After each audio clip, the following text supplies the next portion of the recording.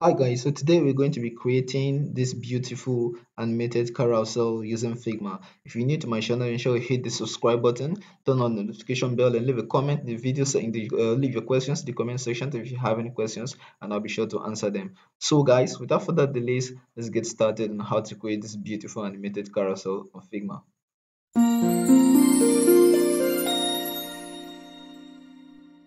So without further delays, let's just get started.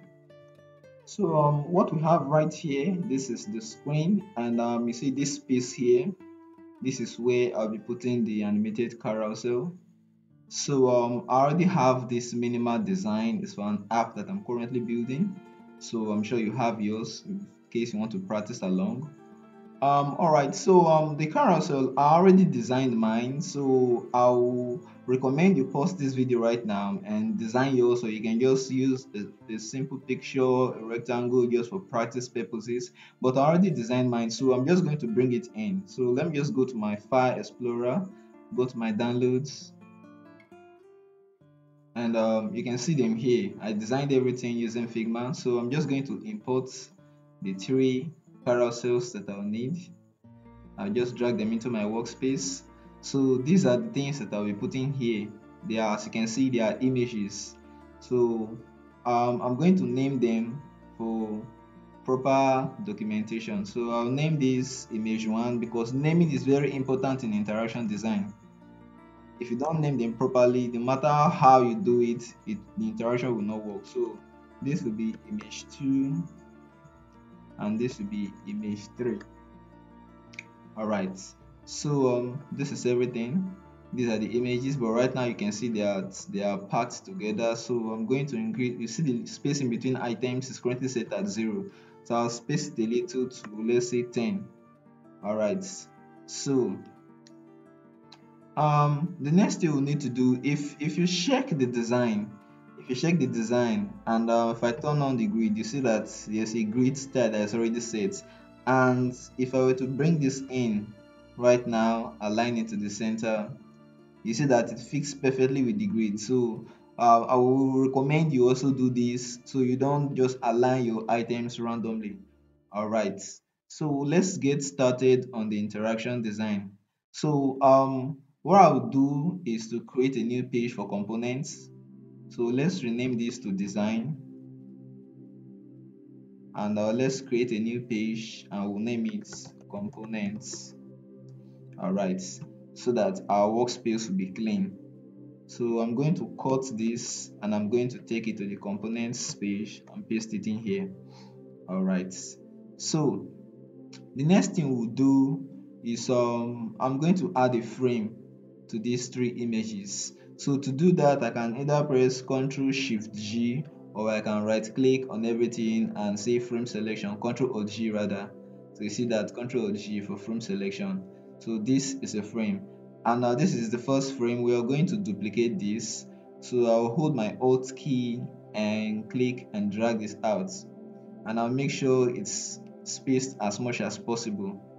All right, so since we are having three images, we will need three frames. If you want 10 images, you need 10 frames. If you want 100 images, you will have 100 frames. So since we're having three images, we need three frames: frame 1, frame 2, and Ctrl D for frame 3. All right, okay, so let's go back to frame 1 right here. So this frame 1 right here, click on the frame 1. On the very first carousel we want to see on this page, because the three images can't show at once, has to be one at a time. So the first one that we need to see will be this one, which is the frame 1, this red free transfers. So what we'll do is we'll reduce the frame to match just this image. And as you can see, the others are still showing, but in order to hide the others, we'll now click on clip content, and now as you can see, only the first image is showing. So we'll repeat this step for the other two images. We'll come to frame 2, and we'll make sure that only the second image is showing. We'll reduce this further. All right, and then we'll click on clip content. As you can see, only the second one is showing. Let's do the third one.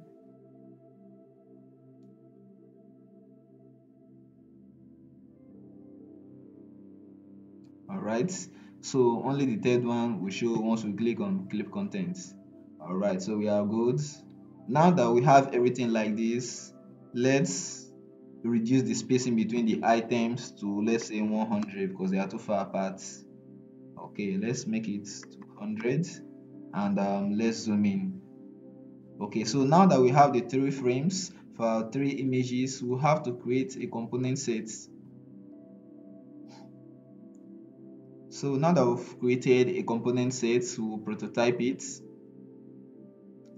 So we'll click on the first one like this, and I'll click and drag it to this one, and we'll change the trigger from on click to after delay, and we'll set the duration to after 3 seconds. Okay, let's make it after 4 seconds. No, 3 seconds should do. So 3 seconds, and then we change the animation type from instant to smart animate, and the smart animate to ease out. Okay, and then we'll come to the next one. We'll do the same thing, click and drag to this place, and change it from on click to after delay, 3 seconds, smart animate, inherited properties. Click on the last one, click and drag to the first one, from on click to after delay, and the duration 3 seconds. Smart animate is out. All right, so we have our carousel set. So let's rename the component from this to carousel. All right, so the next thing we'll do is we'll design a progress bar to show if we are on the second feature. There should be a bar to tell us that it's the second one that we are on. If we're on the third one, we'll know that it's the third one that we are on. Okay, so the next thing I will do now is to draw the ellipse tool. So I'll just go here, hold my shift and draw the ellipse tool. Make sure it's 8 by 8, and after drawing it, we'll need 3 of it since there are 3 images. But before I do that, let me darken the images, the color rather. Let me darken the color further. Okay, so after that, I'll duplicate this. So I'll just highlight it and hold my Alt key and drag it out. Make sure it's properly aligned, and then I'll duplicate it to create another copy. And then after this, I'll highlight everything and I'll add auto layouts. So after adding the auto layout, I will change the color of the first one from ellipse 1. So I'll change this color to any color that I want to show the steps. Maybe I'll make it darker. Alright, so after this, I'll duplicate this auto layout. So I'll hold my Alt and duplicate it. Frame 2, duplicate it. Since there are 3 carousels, we need 3 copies. So this one will be the second step. So frame 1 will come to the other side. Since it's auto layout, we won't have to worry about the positioning. And then we'll go to frame 3. Frame 1 will change position with frame 3. And frame 2 change position. Yeah, I think it's okay like this. All right,